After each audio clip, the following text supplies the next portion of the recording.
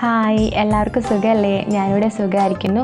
ഇന്ന് ഞാൻ വന്നിരിക്കുന്നത് ഒരു വെറൈറ്റി പച്ചടിയുടെ റെസിപ്പിയുമായിട്ടാണ്. ഞാൻ ഈ പച്ചടി തയ്യാറാക്കിയിരിക്കുന്നത് കോളിഫ്ലവർ ഉപയോഗിച്ചിട്ടാണ്. ഇത് വളരെ ഈസിയാണ്, അതുകൂടാതെ വളരെ ടേസ്റ്റിയുമാണ്. അപ്പോൾ എല്ലാവരും ഈ റെസിപ്പി ഒന്ന് ട്രൈ ചെയ്ത് നോക്കണം. ഓണമൊക്കെ വരാൻ പോവാണല്ലോ, അപ്പോൾ എന്തായാലും ഈ ഒരു പച്ചടി നിങ്ങൾ ട്രൈ ചെയ്ത് നോക്കൂ. നിങ്ങൾക്ക് എന്തായാലും ഇഷ്ടമാവും. ഈ പച്ചടി law carb high fat diet follow ചെയ്യുന്നവർക്കും ധൈര്യമായിട്ട് കഴിക്കാം. അതുകൂടാതെ ഈ കോളിഫ്ലവറിന് ഒരുപാട് ഹെൽത്ത് ബെനിഫിറ്റ്സും കൂടിയുണ്ട്. ചില ഗുണങ്ങൾ ഞാൻ നിങ്ങൾക്കായി പറഞ്ഞു തരാം. ഈ കോളിഫ്ലവറിൽ ഫൈബർ കണ്ടൻറ്റ് വളരെ കൂടുതലാണ്. അതുകൂടാതെ ഇതിൽ ആൻറ്റി ഓക്സിഡൻറ്റ്സ് അടങ്ങിയിട്ടുണ്ട്. പിന്നെ നമ്മളുടെ വെയിറ്റ് ലോസിനും ഇത് ഹെൽപ്പ് ചെയ്യും. പിന്നെ ഒരുപാട് ന്യൂട്രിയൻസും ഈ കോളിഫ്ലവറിൽ അടങ്ങിയിട്ടുണ്ട്. അതുകൊണ്ട് തന്നെ ഈ കോളിഫ്ലവർ നമ്മളുടെ ഭക്ഷണത്തിൽ ഉൾപ്പെടുത്തുന്നത് വളരെ നല്ലതാണ്. അപ്പോൾ നമ്മൾ ഇന്നത്തെ വീഡിയോയിലോട്ട് കടക്കുന്നതിന് മുമ്പ് നിങ്ങൾ എൻ്റെ ചാനൽ ആദ്യമായിട്ടാണ് കാണുന്നതെങ്കിൽ സബ്സ്ക്രൈബ് ചെയ്യാൻ മറക്കരുത്. സബ്സ്ക്രൈബ് ചെയ്ത് കഴിഞ്ഞാൽ തൊട്ടടുത്തൊരു ബെല്ലൈക്കൺ കൂടി വരും, അതും കൂടി ക്ലിക്ക് ചെയ്യണം.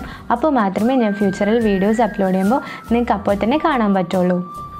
അപ്പോൾ എന്തൊക്കെയാണ് ഈ കോളിഫ്ലവർ പച്ചടി തയ്യാറാക്കാൻ ആവശ്യമായിട്ടുള്ള ഇൻഗ്രീഡിയൻസ് എന്ന് നമുക്ക് നോക്കാം.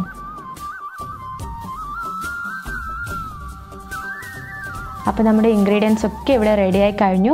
ഇനി നമുക്ക് കുക്കിങ്ങിലോട്ട് പോകാം. ആദ്യം തന്നെ നമുക്ക് ഈ കോളിഫ്ലവറൊക്കെ ഒന്ന് വേവിച്ചെടുക്കാം.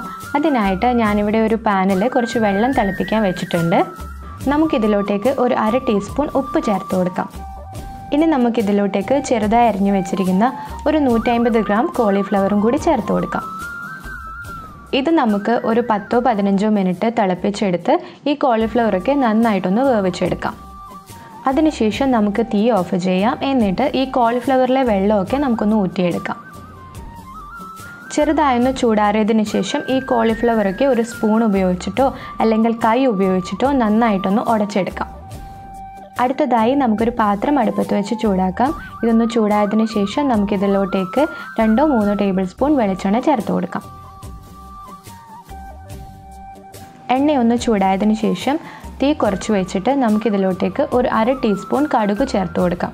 കടുക് ഒന്ന് പൊട്ടിയതിന് ശേഷം ഇതിലോട്ടേക്ക് ഒരു 1/4 ടീസ്പൂൺ ജീരകവും ചേർത്ത് കൊടുക്കാം.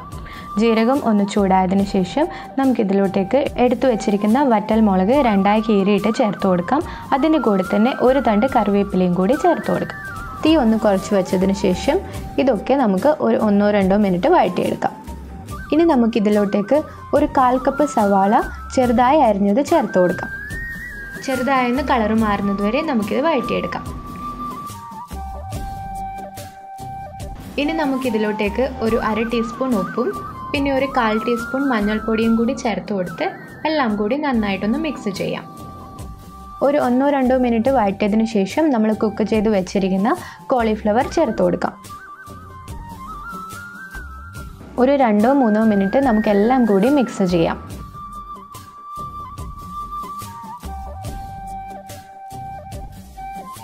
ഇനി ഞാൻ ഇതിലോട്ട് ചേർക്കാൻ പോകുന്നത് ഒരു 1/2 കപ്പ് തൈരാണ്. അതും കൂടി ചേർത്തിട്ട് നമുക്കെല്ലാം കൂടി ഒന്ന് നന്നായിട്ട് മിക്സ് ചെയ്തെടുക്കാം.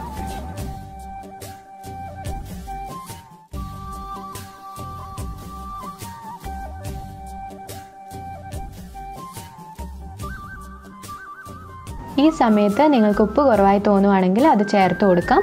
എന്നിട്ട് തീ ഓഫ് ചെയ്യാം. തൈരിട്ടതിന് ശേഷം കൂടുതൽ കുക്ക് ചെയ്യാൻ പാടില്ല. പെട്ടെന്ന് തന്നെ തീ ഓഫ് ചെയ്യുന്നതാണ് നല്ലത്.